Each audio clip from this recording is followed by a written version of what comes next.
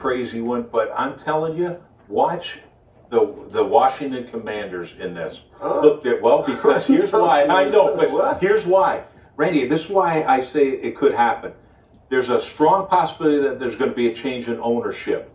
All right? And when that happens, these owners aren't tied in to that coach.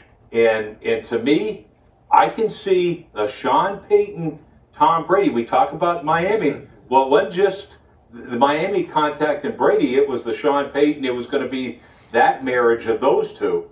So I could possibly see that down the road. I mean, if he doesn't sign with the Raiders immediately, I could see this as a possibility. When you're talking new